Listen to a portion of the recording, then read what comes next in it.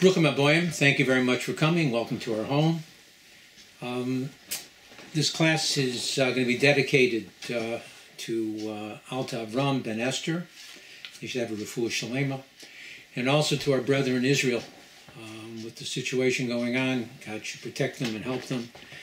And again, the end of the violence should end. Maybe the only way is with Mashiach, but whatever it takes, we're ready for it. People shouldn't die.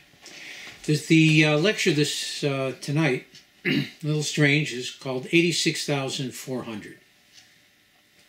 What's that about? Imagine if you received $86,400 each day. Well, that would add up to $31,536,000 a year. That would probably put a smile on your face. But that smile wouldn't last too long, because you would then have to wake up and find that it's only a dream. These numbers are really not chosen randomly. In reality, we do receive each day 86,400, and not dollars, but seconds every day. The catch is that you can only use up those seconds on each individual day. You cannot bank time. Use it or lose it. At the end of time, we will all have to give an accounting as to how we use those seconds that God has given us. Really, who could live up to the challenge of being able to account for every second of their life? The closest we come is with Avraham, Abraham our father, whom the Torah testifies that he ba bayomim, which translates to mean he came with his days. Avram was able to account for every day of his life. Every day of his life, Herculean. We would be hard-pressed to account for even the years of our lives, let alone the days. And can you imagine being able to live our lives on the level of seconds? They tell a story about the Chafetz Chaim in Radin, where he lived, and where his yeshiva was located. There was a teacher who was diagnosed with a terminal disease. The doctors had given up on him, and they really didn't give him much time to live. He was a popular teacher, and so the students got together, and they were donating time from their lifespans as a gift to this teacher in the hope that God would allow their gifts of time to be bequeathed to him. So they even went to the Chafetz Chaim, and they asked him if he would donate any time for this teacher. He thought deeply for a few minutes, and then he said yes, that he would, and that he would donate 10 minutes. 10 minutes. 10 minutes, wow. One might say to him, 10 minutes, that's all? However, to someone on the level of the Chafetz Chaim, 10 minutes was precious. How much could he learn in 10 minutes? How much could he accomplish in those 10 minutes? To him, it wasn't inconsequential. It was real and substantial. Yes, 10 minutes. There's a saying that people use all the time. It concerns killing time. How very apropos. Anyone who doesn't use their time properly is wasting precious opportunities for growth. Imagine if you were taking a bus ride across the country, and every hour the person sitting next to you would open up the window and throw a dollar bill out the window. You would think he was crazy. But it's only $1.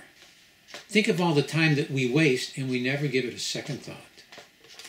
In Koheles, in Ecclesiastes, chapter 7, Mishnah 1, it states that a good name is better than precious oil. And then it says the day of death is better than a day of one's birth. Now the ending of the verse can also read that the day of death begins from the day of birth. The clock begins ticking the second we're born, and there is nothing that we can do to stop it. Time, the greatest teacher of them all. I find it interesting that we say something in Hebrew and then we translate it into English or any other language. Many times we lose something in the translation.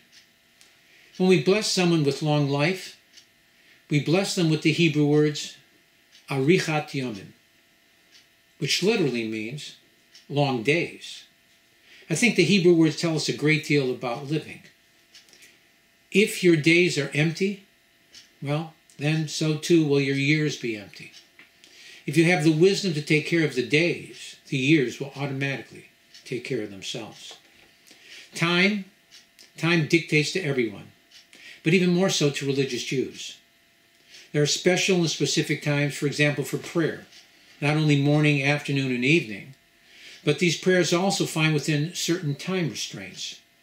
All the holidays must fall out on certain times of the year, and then there is the Shabbat that comes out every seventh day. Circumcision should preferably be performed on the 8th day after the birth of a baby boy.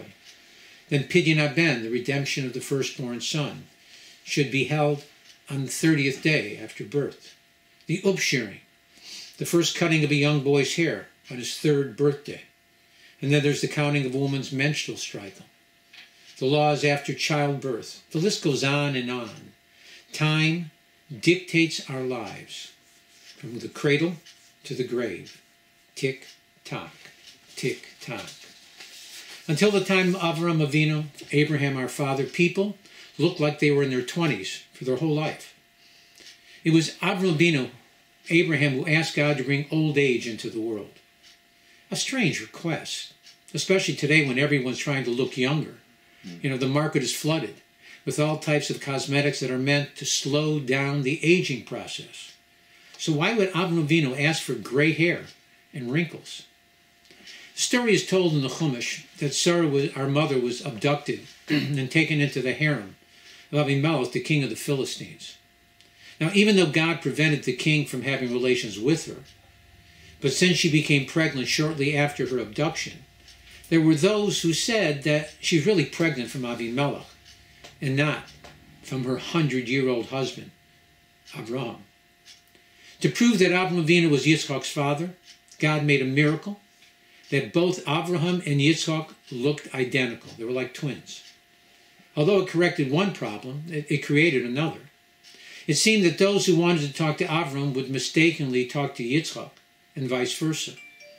So, to end the confusion, Avraham Avinu asked God to make him look older, ergo, gray hair and wrinkles. Another reason can be best understood by using the analogy of a vacation. You go away on a vacation for a week. First 3 days, you are laid back and relaxed. It's great. But then you get up on the 4th day and you panic. All of a sudden you realize that you only have 3 more days to vacation. Now you pick up the pace. You get up early, you hurry from one place to another. There's so much to do, so much to see, and so little time left. So the question has to be, really, what's the difference between the first 3 days of vacation and the last 3 days? Answer, nothing. They are both the same amount of time. Then what has changed? You now realize that the clock is ticking and your vacation is going to end very soon. You need to pick up the pace. There's a story, this is the story of our lives. Somehow, we don't seem to realize that the clock is constantly ticking. The question becomes, what are we doing with our time, our lives? They tell a story about a king who had been at war with a neighboring country for years. And he wanted to end the conflict. It was costing him too much in manpower, money, materials. So he asked his prime minister for a solution. The prime minister suggested that the king put out a call to his kingdom stating, anyone who could come forward with a solution to honorably end the present conflict should do so, and their reward would be 10 minutes in the royal treasury. Well, with that type of incentive, it wasn't long before someone actually came forward with a perfect solution. The king was thrilled. But his enthusiasm was short-lived. It seemed that the word had gotten back to the king that the person who had helped to end the conflict was developing a plan that would empty out the royal vault with great speed and efficiency within the 10 minutes. The king expressed his concerns to his prime minister, who said that he would take care of everything. And so the prime minister investigated and found that the person in question was very fond of classical music. So on the day that the lucky individual was to enter the royal vault, the prime minister had the most beautiful music piped into the room. The man began to load up his treasure, but when he heard the sweet sound of the music, it caused him to pause and listen. He was mesmerized. And then suddenly, there was a hand on his shoulder. His time was up. And he had collected nothing. So too is our time in this world. God has given us a precise amount of time, seconds. We do not know exactly how much time we have, but somehow we all seem to think that we have forever. When we look in the mirror and we see the gray hair and the wrinkles starting to appear, we hopefully see it as a wake-up call. The clock is ticking and we don't have forever. It's time for us to get it together, and if not now, then it may well be too late once we finally decide to at least try to fulfill our mission in life. You know, we've just finished the counting of the Omer, a period in Judaism between Pesach and Shavuot.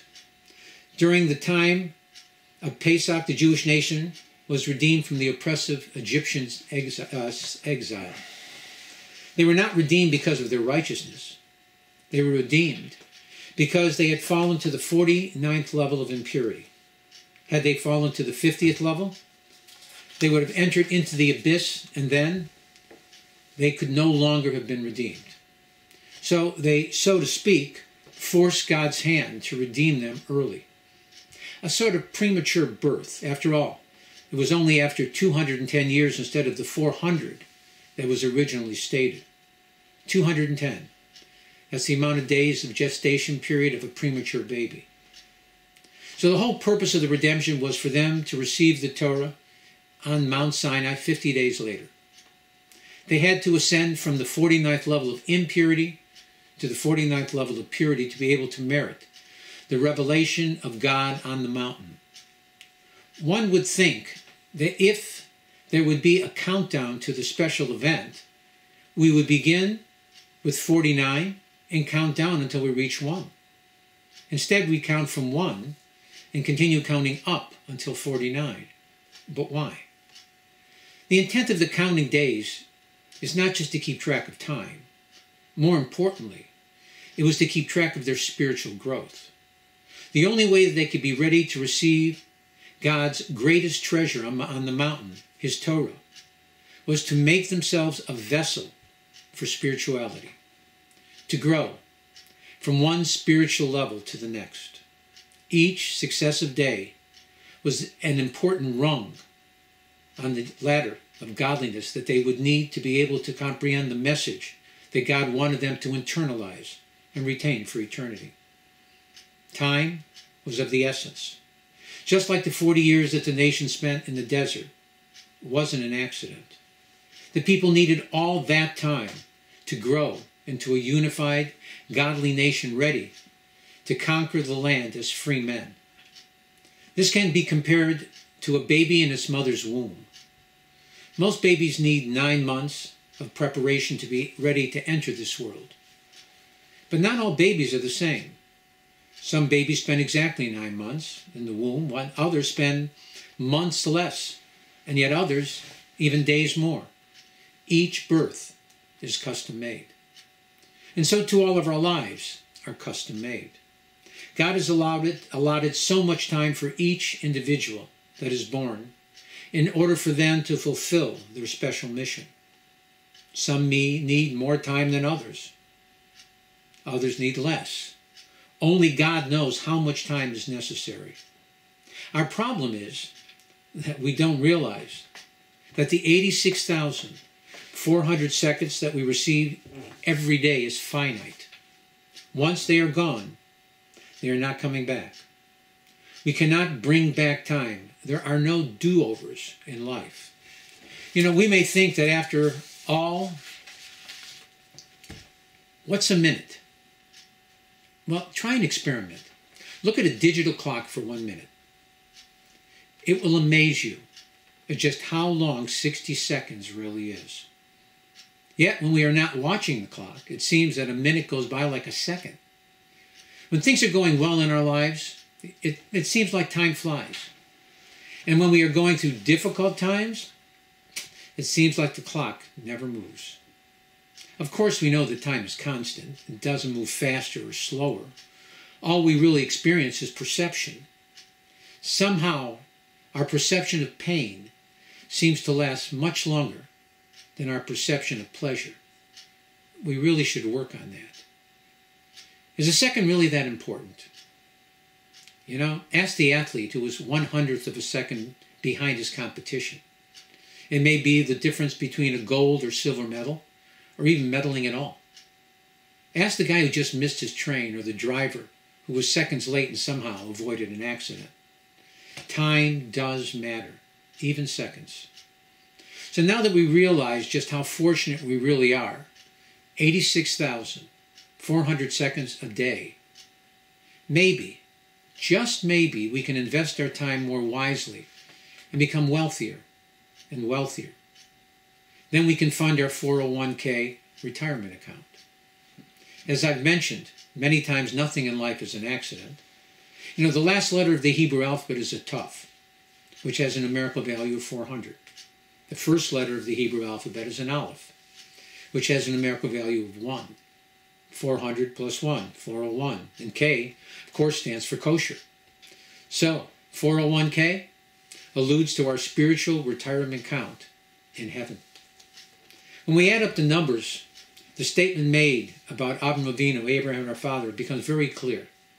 Ba Bayomim, that he came with his days, that he was able to account for every day of his life. So, there are 86,400 seconds in a day. If we count across, 8 plus 6 is 14 and 4 is 18. The numerical value of the Hebrew word chai, for life. If we count across the total number of seconds in a year, 31,536. 3 and 1 is 4, 5 is 9, 3 is 12, 6, 18. Again, the gematria of the Hebrew word chai, for life. It was through his daily actions that Avram was able to bring his accounting for the days of the previous year. And in that merit, on Rosh Hashanah, on the Jewish New Year, he was able to ask God to fund his needs for life and blessings for the coming year, since he came with his days. As I began this thought, I mentioned, what if 86,400, instead of seconds, was dollars? Following that thought, if we look at the number as dollars, then we all are day traders. After all, the funds are only available on each individual day. Anyone who knows anything about day trading knows that it takes a great deal of study and perseverance to be successful. God puts 86,400 into our account every day. And then on Rosh Hashanah, in the Jewish New Year, he looks at his statement to see what you did with his personal account. We have just finished the counting of the Omer, a time when we counted not only days, but also weeks. Years seem to be something that we just naturally keep track of, if only for our birthdays. What a present. But hopefully now that we realize that we are given 86,400 seconds every day, we should be aware of not only the years, the weeks, and the days, but we should also be aware that each and every second is also precious. And in that merit, may we herald in the coming of Mashiach Tzidkenu, quickly and in our time. I'd like to thank you again very much for listening. Again, if anybody has a topic that they would like to have me discuss, please contact me at the website below on your screen, and I'd be more happy to, again, talk about what you'd like to hear. Thank you very much. God bless. Have a good Shabbos. Stay safe. Stay healthy. And I guess we don't need masks anymore. God bless.